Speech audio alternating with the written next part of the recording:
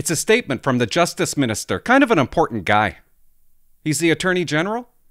I'm going to read a little bit of it. Now, let's talk about hate speech. This is what they're going to do. Listen to this. They got new tools, guys, on how to deal with this.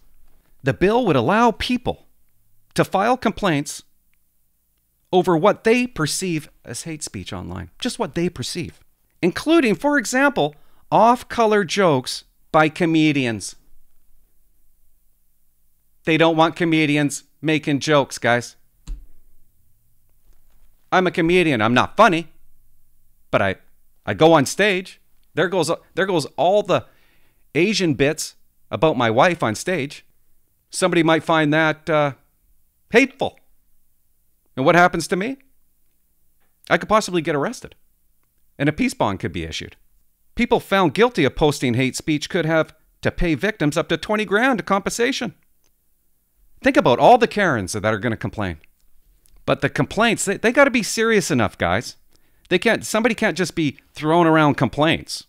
Okay, if somebody does that, if somebody files a complaint in bad faith, costs could also be issued. Do you know what this means? Anybody can go ahead. Issue the complaint. You're under investigation. You're guilty right off the bat, and you have to prove your innocence, which might take years. Oh, this part here is priceless. They're in a hurry. We got to get this in there now. Time is of the essence, and we know how horrible material can go viral very, very quickly, he said.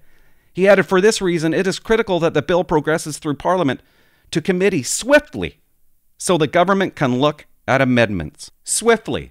How fast is this going to come, Tammy? It's going to come like this. Yeah. You better believe it. I want you to come to Canada, Joe. I know you haven't come to Canada, but lately. But because here's the thing. I watch the show all the time, so I know your feelings about Canada. But here's the thing. Everybody loves you in Canada. I'm coming down here. Everybody's so stoked that I'm here. I love Canadians. I just hate their government. That Pierre, how do you say his last name? Poilievre? Yeah, well, it's French, so it's well, I don't think he's French, but the name's French. Pierre Poilievre. Yeah.